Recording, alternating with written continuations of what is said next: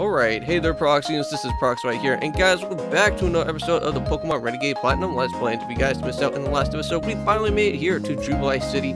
Also went and got to interact with Davey and give him the parcel so that we can now be able to finally figure out where we need to go to. But it's okay, since I kind of already know about the basis of this game, I know that we're going to be heading on over to Oreburgh City to go and take care of our very first gym leader, which that is going to be Roark.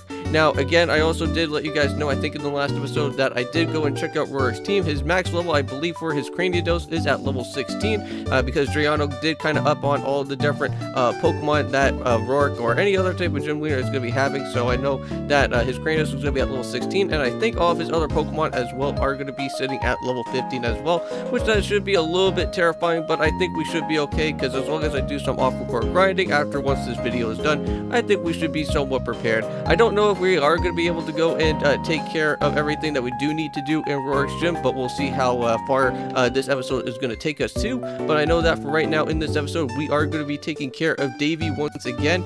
This time around, I believe he does have like an extra Pokemon. I think Driano added another Pokemon to his team. I could be wrong, because it has been a while since I have played here in Renegade Platinum. But without further ado, let's go and see what is going to be happening out here, and let's go and do a little bit of a team recap, and let's go and see what our team is all about. Alright, to go and start with here first, we actually do have Shadow at level 12 with Bite, Spark, Howl, and Quick Attack. Brand new move out here for Shadow, so Bite is going to be hopefully going to be helpful throughout here, maybe throughout our time in Oreburgh City. We also do have Luffy at level 12 with Scratch, Leer, Ember, and Fury Swipes. We also do have Milo at level 10 with Confusion, Growl, Hypnosis, and Peck. We also do have HM Slave, of course, just here, just kind of chilling for the time being until we actually decide not to need him anymore. But I know that we are going to be needing him for basically for Rock Smash when we actually do need to grab that. We also do have Esper at level 11 with Tackle, State Attack, Bite, and Quick Attack. And we also do have Queen at level 10 with Growl, Water Pulse, Double Kick, and Poison Sting, which I know that we are going to be needing to kind of up on Queen a little bit, but we will be doing that during this episode, because I know that we're going to be doing quite a bit of battles once we hopefully be able to go and take care of Davey. So let's go and do that right now. Alright, so welcome to Route 203. It's time to go and do this battle out here with Davey. So hey Prox, tell me that you got a little tougher. Me, do I need to even ask? Of course I got tougher. Come on, I'll demonstrate to you. Alright, and here we go. Let our things get rolling out here. Okay, so let's see how Davey's team is going to be right now at the levels here in Renegade. So he's going to be starting at level 10 with his Starly, so that is going to be somewhat okay. As long as we go and stuff for a Spark, I think we should be alright. So I'm going to kind of go and fast forward this here a little bit. Ooh, nice. We also got a Paralysis, so I don't think we really need to fast forward through this. Oh, a Potion. Alright, so this seems a little bit strange. Normally Barry, I think in the original Pokemon Platinum would never even use a potion, so that's kind of tricking me there a little bit. But not to worry, we got ourselves Starly already finished and done with out here. We got ourselves Munchlax coming out. I think we should probably just stay on in out here for this. I don't know how crazy his Munchlax is going to be. Now normally I don't even think Barry's even supposed to even have a Munchlax during this point in time right now, because I know that he does have a Munchlax, I think, like later on down the road, because I think at Spear Pillar you actually do get to see him have a Munchlax, but not here at the beginning part of this. So I'm just going to kind of go and fast forward through this. Ooh. I think that Munchlax just used Flatter, and that's going to kind of bite me in the butt, but I think I should be fine. There we go. Ooh, a little bit scary, but there we go, we snapped out of it. We can still be alive for this. Hey, and the Quick Claw popped, and there we go. That's how we do it. So it's always good to have that Quick Claw to be there. And there we go, guys. Level 13. I know that this seems strange that Shadow is kind of our highest Pokemon right now, but we should be somewhat okay. We do have a Piplup coming. I think we should probably just go and switch over to Milo and see what we can do out here. Okay, so here comes out Piplup. I think we're going to just go and set up with the Hypnosis right away, and then see how much Confusion is going to do. Ooh, okay, so it doesn't do all that much. Now, I think we could go and probably set up with a Potion right away. So Piplup's still fast asleep, so we're going to just switch out in the Shadow for this one once again. And then start setting up with the Spark, and there we go, taking care of the Piplup, and that is how we do it. Alright, nice. And Milo, nope, not even any type of levels at all. but we do get ourselves 1100 for winning that, so that is relatively helpful. So what do you mean I lost? Well, that's it. That's the last time that I'll ever lose. I'm going to be the world's toughest trainer. You know it. First thing to do is to take care of the Oreburgh City Pokemon Gym, and I'm going to toughen up for that totally. Alright. Well, oh yeah, Prox. There were 2 of another item in that parcel, but here, you can have one. Ooh, so we got ourselves the EXP share. You know what? I don't mind actually adding that to Nidoran Female, because I was thinking about actually sticking an EXP share or some sort of thing on Nidoran to help us out with some EXP gaining. So I don't really mind taking the EXP share, and we can go and add that to our arsenal of awesome items right there. Alright, so a favorite Pokemon should be placed at the top left of your party list. That will be the first one to go out in battle. Oh, well, thank you for the tip there. But unfortunately, there's going to be no youngster trainer out here for this part, but there is a hidden Shroomish up here. Relatively interesting, and we also do have a Silk Scarf. I think I'm going to add that Silk Scarf, I think, probably to maybe to Luffy, probably to help us with our speed, because I think that's what a Silk Scarf actually does. Huh. So maybe I'll come back to this Shroomish a little bit later. I don't know if I may probably need one or not, but it seems pretty interesting that we can actually find a static encounter for that. Ooh, okay, here we go. So we got ourselves a double battle. Kind of a little bit tempted to do this one right now, but I don't know what type of Pokemon I should probably set out here for this. I think I'm just going to probably just leave with both Shadow and Luffy out here for this one and see what we can do. Now, if I ever do need to switch out Pokemon, I will probably do that probably on my first turn. Let's see what we got. Alright, so I'm never apart from my Shinx. Our bond is strong. Okay, let's see. So this guy has a Shinx, but we don't really know what the other guy has. Okay, so he has a Kricketok, and the Shinx is also out here. Okay, I think what I'm going to do is probably set up an Ember on the Kricketok, because I think that's super effective. So I'm going to set up for a Spark on the Kricketok, just so that we can kind of double team up on the Kricketok, because I know that Kricketok's going to have Bite. And Bite's not going to be very nice, so at least we can go and take care of him out here first, and then we can kind of go and worry about this Shinx out here. So Ember, let's see how much damage that's going to do on the Shinx. Probably not a lot, but we'll kind of just fast forward through this to just see how well we're going to do. Another Spark and another Ember. Alright, there we go. The Click kind of popped out there for that one. Ooh, Sparked on me. That's not very nice. Let's go and set up for another, well, I could probably set up for a Bite, but I don't think that's going to probably knock out the Shinx. Let's just set up for another Spark. We'll set that up on the Rat, so we'll go for a Potion up here first. And then we'll worry about setting up for a Hyper, or setting up for a Paralyze Heal right after. I almost said Hyper Potion there. We're not even there at Hyper Potions yet. Let's go set up for a Bite, and then actually go for a Paralyzed Heal right away for that one. I think we should be fine. There we go, and Bite. Okay, so Bite actually does kill. I thought it wasn't going to do it at all, because I thought we were going to probably still be at the, kind of still at red for the Shinx, but it seems like we're all good with that one. We do have Sandshrew. I could probably actually switch out right now and go right into Queen, because we do actually have Waterfalls. Let's go instead of just for a normal Ember out here, see how much we can do. Ooh, okay, that's a little bit terrifying right there. Let's just go instead for a Potion right away. There we go. No, what the heck? Get out of here, Sandshrew. I don't have to be freaking out too much, because this is all just a normal Let's Play. Alright, so there we go. Knocked out those, that double battle right there. That was our very first double battle that we were getting into. Hopefully that's not going to be too crazy later on.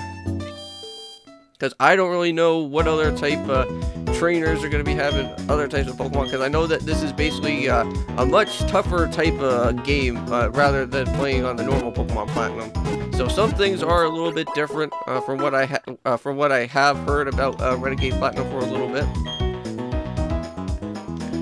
Okay, so there we go. Everybody's healed up. I should probably stock up on a little bit more potions, but I think we have super potions coming up later on. I think I'm probably certain that I think in Oreburgh City we should run into super potions out here. But let's just go fast forward through this. Ooh, wow, a Lotad. Interesting Pokemon to find in here. Now, also too, just kind of want to keep transparent with you guys as well too, is that off recording while I was doing some battling and whatnot, I did actually catch myself a Roark, just so that I can have that as for like a backup Pokemon for Hoot or something like that later on if I don't really need Noctowl on our team anymore, and just kind of use Hoot as just our main kind of flying type Pokemon. But we'll see what's going to happen later on with that. Now, we do actually have Milo for this, so I believe any type of Psychic type moves should actually work well with this Makikita and do some nice, good, super effective hits. Alright, set it up for a Focus Energy. Not really all that too afraid about that at all. Alright, nice. Queen's down finally at level 12 and wants to learn Poison Fang. Now, that's actually not that too bad of a move. It's going to be much better than what Poison Sting's going to be all about, so there we go. Nice. And I'm pretty certain that also too, Poison Fang does have a also a status effect for the for poison. So I think there is still the poison like effect that still happens with that, which that doesn't really mind all that too much. I don't mind poisoning out any type of Pokemon that we do see fit. Ooh, okay. Again, these Machops are out here for blood. Okay, so let's just go stuff for a bite right here and just kind of. Wow, man, this Machop is just a little bit too crazy. Okay, let me just switch out then. Ooh, okay, well, at least the Intimidate actually kind of helped out with that, because I'm pretty certain I think we would have probably still died if we didn't have Intimidate right there. Alright, there we go. Oh, wow, and I didn't even get myself up to level 14 either from that crazy Machop that literally just happened just a while ago. Jeez. Alright, so welcome back to Jubilife. Let's just go and get ourselves all recharged back up once more. Man, they weren't kidding. Most of these freaking trainers have freaking Machops that are just absolutely crazy out here with these karate chops. Alright, there we go. Everybody's healed back up again, and let's do it. Okay, so let's see what is going to be on beyond here. Now, I know that we just ran into a doe battle and also a wild, another youngster fight out here. Now, we actually do have another double battle fight with two last trainers. Oh man, and here we go. Now, I know before one of these last trainers has like a lot of Bidoof, but I'm pretty certain that may probably change. Okay, so let's see. I think this should be relatively simple for Shadow out here. This should be like no problem for us at all, I don't think. Alright, there we go. Easily destroyed out with the Psyduck. That is fine with me. Wow, we are always about to be getting up to like a Luxio relatively soon. But I could be wrong, because I think it's at level 20 or so that we may probably get ourselves into a Luxio. Here we go, Ember. Wow, this is going to be a really nice, good double battle out here. Like, Luffy and Shadow are going to be perfect for this fight. Alright, there we go. Cubo's going to be coming on out. I don't really mind all that too much. Let's just go start for Ember on the Sun Curve once again. Wow, really? That did affect that? Oh, right, yeah, because it is a ground type, but I don't know why I went for a Spark. Okay, here we go. Fight and Ember. There we go. Wow, nice. We actually got a bird, too. That's relatively helpful out here for that one. Alright, there we go. Got it all scratched up. And I think one good Spark to the face and a scratch should probably do the trick out here. And there we go. Taking care of both the last trainers out here. And let's just keep on moving forward. Now I know that there's an item down this way, and I want to make sure to see what type of item that we're going to be picking up here. Okay, well never mind, Abra. I didn't want to capture you out here anyways. Even though that I may probably want to have a returning Jafar come back, but I'm kind of happy with having a Roark on our backup side. And you guys, let me know down in the comments down below is what evolution do you guys want me to have for the Roarks? Do you guys want me to have a Gardevoir, or do you guys want me to have a Gallade? Let me know in the comments down below, because I may potentially use that Roark for our future episodes throughout here in this game, because I don't know, I may probably make Noctowl probably our permanent flyer to just be there just to like glide us around to like different areas, because I don't know if I may probably have Milo on the team for so long, but let me know if you guys have any suggestions for that. Because for me personally, I may probably just want to go and find myself a Dawnstone and get ourselves a nice good old, oh, I don't think this is going to work. Oh wow, it actually does work. Okay. I was a little bit afraid. I didn't know it was not going to be effective or not, but Alright, there we go. So we got ourselves Diglett coming out. That doesn't really seem all that too much of a problem. So we'll go right into clean out here for this one. Alright, water pulse. Let's do it. There we go, and that's how we get it done. And level 14. That's how we get it. Oh, and of course we got ourselves another battle coming up. Oh, this time around it's gonna be a Zubat. Well, we already got ourselves a flyer Pokemon already. That would have been my second option, is that if I didn't find another good type of fly type Pokemon, I wouldn't mind getting ourselves a Zubat and have Kobe make a return. There we go, Whisper is already down and out, and here comes out a Wooper. Now, I know that electric type moves are not going to do jack at all with that, with Wooper, because I think it's also part ground, I think, even when it has its pre-evolution. So I'm going to just go and let's just go and switch into my Alolan here. Okay, so let's go set up for Hypnosis first, and then just start setting up with Confusions. And hopefully we can get ourselves a crit, or maybe get confused in the process. Come on. Oh, slam. And there we go. That's how we do it. And we are finished with all the battles that are going on. Now, before we go and continue any much farther, let me just go and add our good old Rock Smash on over. And let's teach that over to HM Slave, and now we are literally set. Okay, let's go and talk down to this youngster, and he's going to take us right on over to the gym. Even though that we can't even do anything about it right now, but it doesn't really matter.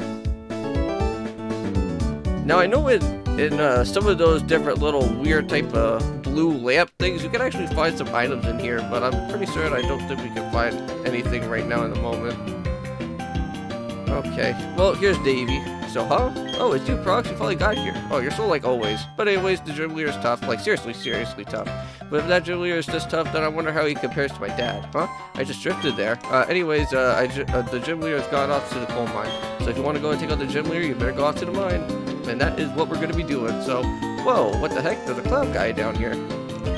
So, ahoy, trader. We at Jubilife are running a super cool promotion trade right now. Talk to us at the Pokemon Center if you want to find out more.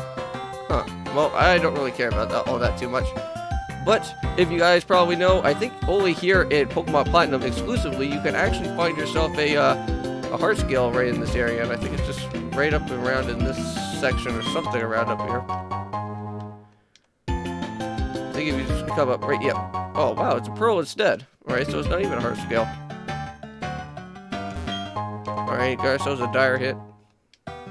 But I think normally in Pokemon Platinum, you can only find a heart scale right in that spot. I don't think in Diamond and Pearl you could ever find one in there. Alright, here we are. Oreburgh Mine. Let's just go right underneath here. Now, also about Brilliant Diamond, Brilliant Diamond and Shining Pearl. I really do like the Oreburgh Mine kind of setup here for the Switch, because you actually get to see like those type of conveyor belts actually so much brighter and bigger than what they were from before. It looks pretty cool. I kind of like all of those kind of like added details to all the new area. Well, kind of revamped up some of the areas that are there.